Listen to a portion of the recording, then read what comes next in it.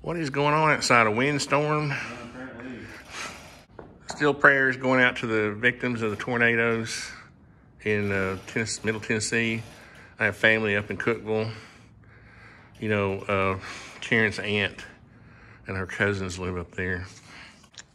92.7 is doing a fundraiser, and they're going to take it to local people up there. I donated some money to the Red Cross, but I mean, honestly, I still encourage people because the Red Cross does great stuff, okay? But in this case, I want to make sure my money's not going to some admin fee, which is necessary, right? But in this case, I want my money to go directly to the victims. So anyway, there's a place for all kinds of nonprofits like that. Anyway, back to this. You know, I'm a man of action, right? Yep. And when I say container homes don't make any sense, what do? I go, invent your own. Well, you come up with alternatives, right? Don't you hate it when somebody bashes something online and then they don't have an alternative? They don't have a solution for it. Well, this is a solution, okay? And this is going to be in combination with the material package that I'm developing for an alternative also. And we're going to be doing a series of videos on how to install windows and doors and that kind of thing. But step one was developing, and I mean literally inventing, a new siding system that mimics the exterior of a container. Because if people like the look, then there's no, right? We're not here to judge people's, you know, what they like. What I'm saying is do it smart. Here's how to do it smart, okay? So I went and designed this panel. You won't find this profile anywhere. And trim system. And we're gonna mock it up, and I'm gonna show it people. We're gonna make this available to people. Our manufacturer can ship all over the country, okay? If you want something, if you want an alternative, just stay tuned, okay? I'm gonna show you what makes sense and what doesn't make sense. This is from a guy, not bragging, 40 years in construction, and I've seen every siding system, every construction type, every construction method built with all of them, okay? And so when I develop my own personal best practices, I don't do it because I think I'm some great builder. I do it because they are considered in the industry best practices, right? And having a siding system is a rain screen system. It's not a structural system, okay? And the reason it's not is because we do things in construction in sequence. We develop our structural systems. Then we start to wrap those structural systems, right, with framing, and then we have bracing systems, okay? All this is going to be discussed, but first we have to make this, maybe I'll talk a little bit about it as we go. First, we're going to make this mock-up that I can show people. Enough talk, right? I know Barrett's always like, you're boring me, Dad. Get to it. All right, Barrett, so we're going to cut us a piece 3 feet long. This is the J-mold that we had manufactured. It's like a giant piece of J-mold. And you'll see here in a second how it works.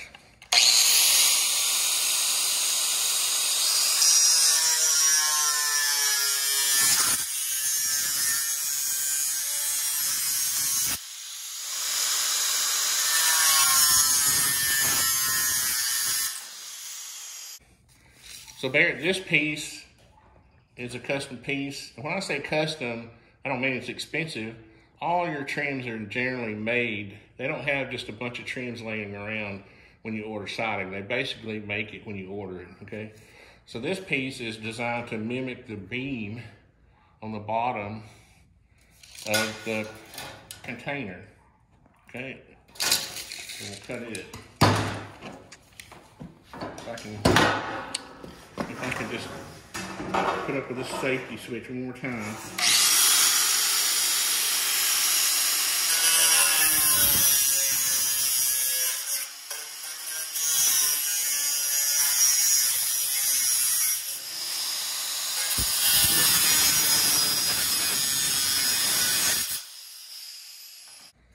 So Barrett, first thing, well, you would already have your Tyvek installed and your windows installed, okay? So I'm putting this over this plywood, but this will be Tyvek. Okay? Yeah, that makes sense. Then you would put your J-mold on.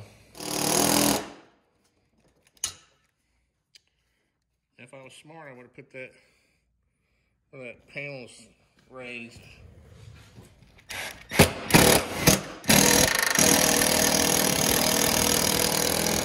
Are we drilling into the table? Oh gosh. No. Why is that so hard? I don't know. It's just 3/8 plywood. Alright, so Barrett, what you would do is you would install your 2 pieces of trim first. Your J-mold at the top and this base piece, right? And then what you would do is you would slide it in. Lucky, didn't I? And then set it on top of this piece. Nice. Like that. And screw it in. And then this, you can put this base piece on first, but see, this piece is meant to be, let's say, I mean, this is kind of the look you're looking for because this mimics that beam on the bottom of a container. Yeah. But you could order it to where it was wider. But this overlaps this at least an inch, about 1.25 inches. So what happens is, and I'm going to talk to them about this. This is obviously a prototype, right? Mm-hmm. This metal needs to be bent to where the water will drip off here instead of run. I guess it'd be okay if it'd be nice if it just dripped. But right now it would run back and then run down and then run off. And like if this was the bottom of your floor system, this would hang down. I left this gap here because we're gonna make a stand, but this would hang down in a normal situation. Oh, okay, yeah. This would hang down past your foundation. Right, so Barrett, at this point, you've already got your siding installed, right? Because what happens is you get a screw here, you get your typical siding screw. You can use I guess you can use the screws without washers if you want to, but you would have a screw on this rib, one in the middle, like that middle rib, and one on each end. And that way you would already know where these screws, right? You wouldn't put this piece on until after that, the siding was on. And that, because you want to line your screws up, right? Mm-hmm.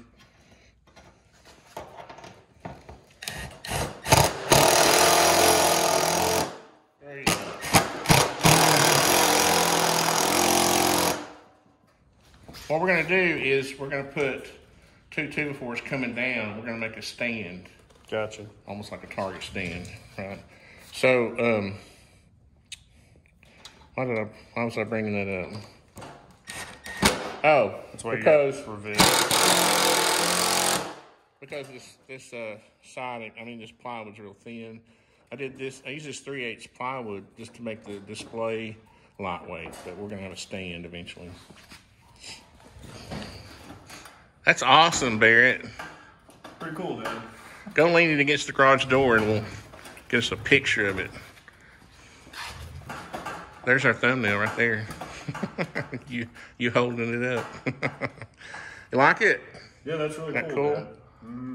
See, I think the base piece would really add, if you could imagine that going all the way across and then wrapping around corners. And we don't have, our screws aren't long enough to go through the ribs that they gave us. These screws down here, but you can notice that I've screwed, those in the center of those ribs, which is where you would have your other screws. Now, what would happen is you lap your panels over, and you would wait till you lapped it to run the screw through. So you'd put those screws in because it's already lapped. Then you run your screws down here. And then once you lap the next sheet, you would run your screws down that one. That's how it would work. But see, and Barrett was asking me, what were the questions you were asking me? So you would have a 4-inch corner at the corners that would wrap around the corner. That'll be in the drawings. And the idea would be to just run the corner down and let the base trim wrap around the corner. You would miter it, let it run around the corner. I guess you could run the corner over it, but it would look better if you let the bottom beam look run around the corner, and then, you know, or it might look more like a shipping container if you lap the corner over. This is where it's going to be kind of a user discretion. But this is a solution, guys. This is your solution right here. Now, we're going to get into another video later as to why. It works better because you frame your structure first, right? Then you put your OSB on your sheeting. Then you put your Tyvek. Then you install your windows and doors, which are integrated with the Tyvek. Then you put your siding system over that, okay? That J-mold at the top would also run around windows and doors. And that's the sequence. You don't put your siding on first and then come back and build your house inside of it, right? And the reason for that is because of the way you have to weatherize a house, the way you have to insulate, you know. They just don't, they heat up, they're too hot. This siding is probably, the way it's self-ventilating. You see, that's the other point I wanted to make. A siding system, again, is a rain screen system, and it's ventilated. You see, ventilation, you can get ventilation. If this siding heats up in the summer, it has a way to ventilate itself. On a container home, you're putting insulation directly behind the container metal, right? You're literally putting this insulation up against your siding, which is not cool. It's just not. I don't care who you are. I don't care if you're a big fancy YouTuber or who. That's just not proper. So anyway, this is about solutions, and this is a solution. If you want to order this system for your house, I've already started designs on several designs for alternatives. Who's running their chainsaw outside? And what I'm going to have is package material lists. You'll have a design that mimics a container if that's what you want. The thing about it is, this system's going to allow for design flexibility. If you want to make your house 10 feet, 12 feet, 20 feet wide, here it is. This is your solution.